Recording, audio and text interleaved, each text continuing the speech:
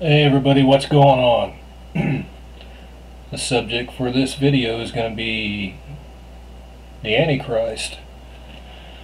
So what you see going on in Syria is another piece of the puzzle of setting up the system of rule that he will take over when he takes control.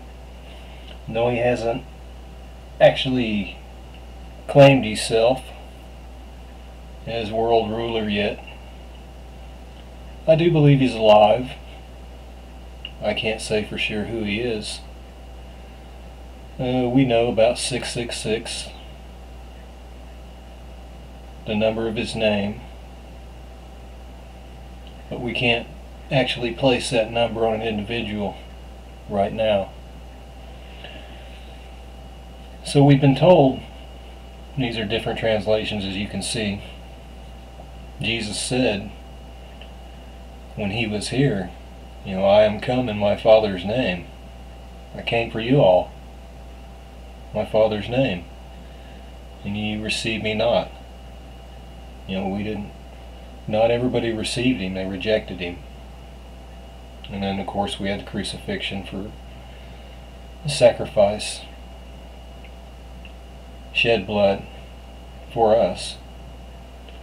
Yet he said, if another shall come in his own name, him ye will receive. Well, to me, and probably a whole lot of others, he's talking about the Antichrist, who will be the one to rule the world, but he's also talking about others that will come actually before him, the other false ones that will say they're Jesus but they're not. You got plenty of them. So there's going to be, different people who we think it's going to be, that it's actually not. Plenty of people who say that they are Jesus, but they actually are not, which that's happening right now. Well, how can we identify him other than 666? Well, the only other surefire way that I can help anybody out with understanding is we'll probably have a good idea by the time it comes to this point, but this will just be verification. From the time that the daily sacrifice is abolished and the abomination that causes desolation is set up, there'll be 1290 days. And these are different translations and different Bibles and stuff. So, to me, what I interpret that is, somebody is going to abolish the daily sacrifice. They're going to get rid of it. And to me, this somebody is going to have so much authority against Christianity as a whole, is getting rid of Christianity as a whole, or Christianity will be so enamored by this individual that he'll say it's no longer necessary that you do this because I am here now, so you don't need to do this anymore, and fool them one way or the other. But to me, these words here, from the time the sacrifice is abolished and the abomination that causes desolation is set up, whoever does that, that will be our verification that that's the person. Who could the person possibly be? Well, we see a lot of different possibilities. We have a lot of leaders that claim the right to rule, the divine right to rule. Some of these leaders claim that their divinity goes all the way back to the closest to Daniel, therefore that puts them first in line to be able to be the closest to God on the planet. And here you see Elizabeth. A lot of people say that the royals, have no power, actually. These are just figureheads. I tell you, they got a whole lot of power. It's just not spoken about. It's not believed. You know, mainstream doesn't believe it anymore. But these people still got the stroke. I'd still tell you there's not a move made on this planet that these people don't know about or give a thumbs up or a thumbs down about. Very powerful family. This is the technocrat here. This man here, we all know about him. Computers and technology, billions and billions and billions of dollars. There wouldn't be a way to spy on your emails and stuff if there was no such thing as a computer, right? So don't think this guy's not tied in. He's also delving into how to rid the planet of carbon. Or not carbon, but emissions. And we'll bring it down to the 0 level.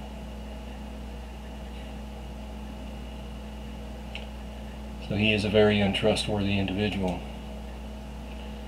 This guy here, Abdullah of Jordan, he also claims to be a very long descendant of the ancients. You're not hearing a lot about Jordan right now. They're kind of real quiet. They're not getting picked on. There's no uprising in Jordan now. And it might be somebody to watch, even though they're a little tiny nation.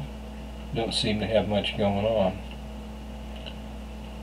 But somehow this man's involved in the whole thing too. Prior videos I've discussed Francis and how he is the last pope, and how the prophecy of the popes point to him as the final one in the end times. So far he's making all the right moves. So far he's feeding his flock. So far he looks like a good guy. A lot of these people put on masks, you know, an image. It doesn't really mean that's what they are inside. But I'm just saying, this is what he's done so far. We know what this one's done so far. He's done everything that you don't want done. You're definitely not a Christian by any means. Merkel of Germany, well, doesn't seem like much. A very influential world leader. And then we delve into the people that control the money mostly. The Rothschild family.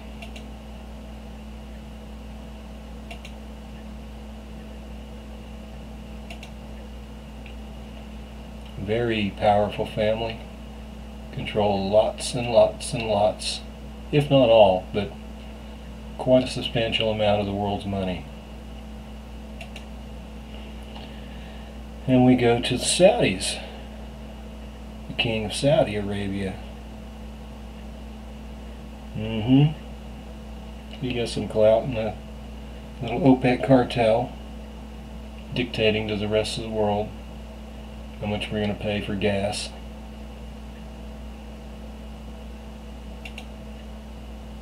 And we got old Silvio here. Can't forget about him. And who could leave out George Soros, who in his writings and his books is already, you know, admitted he likes to stir up turmoil and in countries and pretty much turn them upside down and reform them. He's got quite a lot of money. Somehow he's got quite a lot of influence. And then we have Putin. Doesn't seem like much, but he's the leader of a powerful country. And he's also a billionaire. From what I understand, he's also like a president of a very large bank, if not the largest one in Russia, but a very large one, while at the same time leading his country, commanding a very strong military.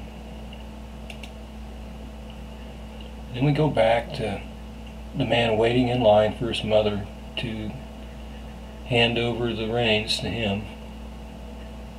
He wants to be the king. He wants to save the world from global warming, mainly, is what I've seen him make speeches on. And then you've got the man who just had a baby. Him and his wife just had a baby. The man who would be king if something happened to Grandma and Daddy. He seems to be admired by most of the world. And then you have this out-and-out liar who's probably going to be your next president. I'm ashamed to have to utter those words, but I feel sure in my heart that they have already locked it up and chosen this one to succeed Obama. She shouldn't even be allowed to do anything. She's lied all the way through about Benghazi. She lied for her husband when he committed adultery. There's nothing that comes out of her mouth that seems to have any truth to it. Not meaningful truth to us. So you can go from bad to worse. You thought you couldn't. You went from Bush to Obama. And you got worse. Your rights got trampled on and taken away. Jobs still suck. Unemployment's still high. More people are on food stamps than they were when Bush was in there. Gas has doubled under Obama. So once he leaves and this one takes the reins, wow, it's going to be really bad.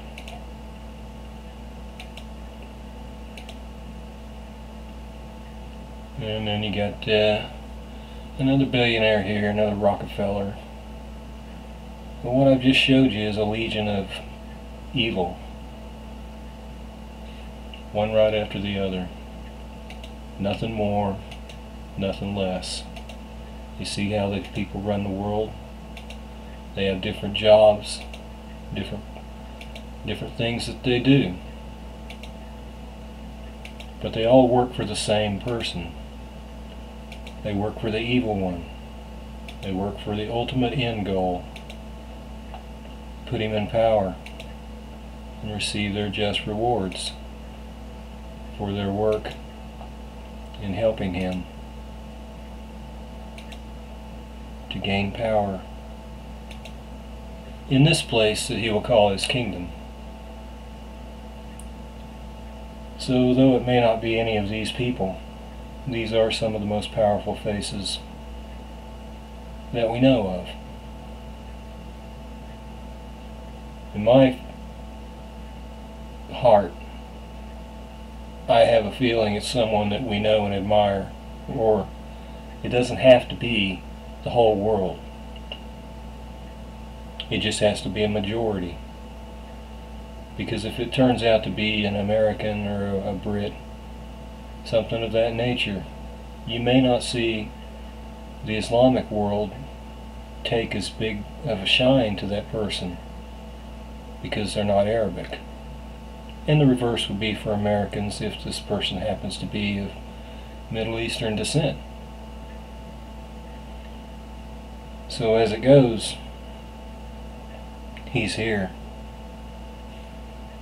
And all these things going on are just like setting the table and waiting on him to come to the head of the table and take his reins. So God bless everybody. God help us all.